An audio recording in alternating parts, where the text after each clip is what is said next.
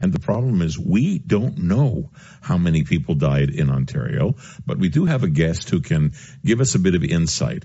Dr. Raywat Deonandan is an epidemiologist, associate professor at the University of Ottawa, and we welcome you to the program, sir. Thank you very much. All right, so tell me a little bit about this. How do we get into a situation where we don't know how many people have expired?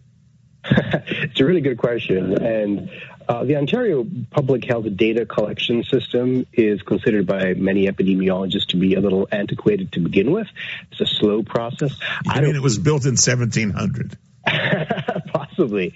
Like death certificates, when signed by a doctor, are sent to a central repository, I think in Thunder Bay somewhere, and then processed by some administrator somewhere, and that somehow percolates its way to a database.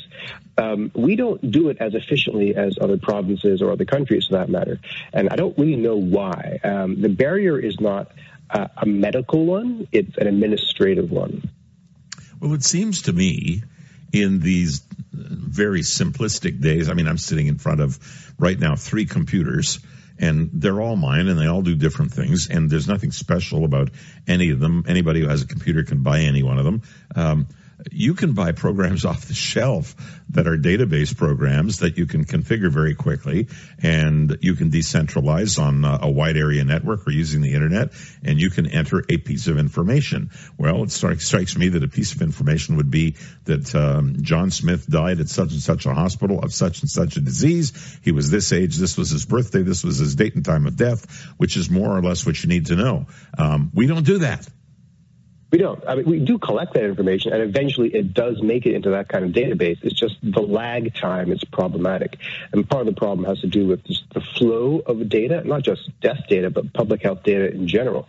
Previous to the SARS epidemic 17 years ago, we had this really old system of outbreak information collected at the public health unit that's then shared to the ministry office, which is then shared to the federal office. But in times of emergency, that gets really broken down. And sometimes it's someone emailing an Excel file with minimal data that has errors in it.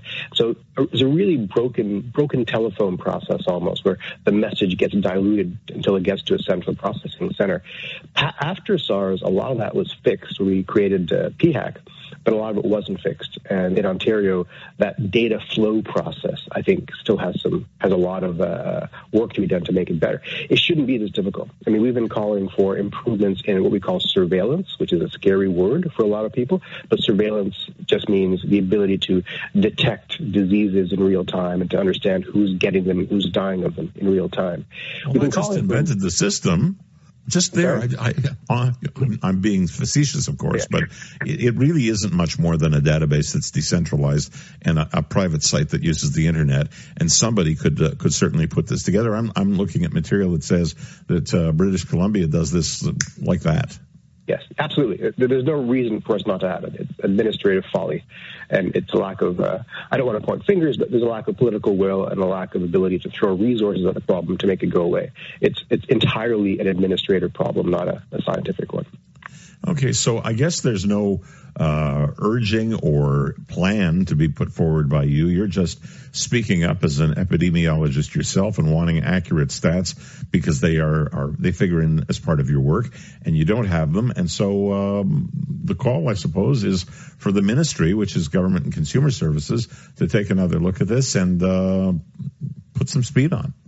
That's right. And absent of this information, we can't have the appropriate data to make good forecasting decisions, and we can't have the appropriate data to respond to public inquiries about what is a true cost of COVID-19, for example. We have a good sense of the number of COVID-19 deaths, but we don't have a good sense of what the total deaths are in the province to relate that to. In fact, we're probably undercounting the COVID-19 deaths because we don't know the people who died at home. And this would give us a chance to estimate that number as well. So part of my frustration is I'm feeling so many questions from the public about conspiracy theories, but how we're intentionally conflating and upping the estimates of the deaths, when in fact we're underestimating the deaths. This information would go a long way to addressing those conspiracy theories and to make people calmer and understand the true extent of the problem. So it's a big problem. Well, now more than ever. And so I hope that you get what you want. And I hope that our conversation this morning has helped make it a little bit more public and a little bit more urgent. Thanks so much for joining us. Thank you. That was Dr. Raywat Deonandan, epidemiologist, associate professor at the University of Ottawa.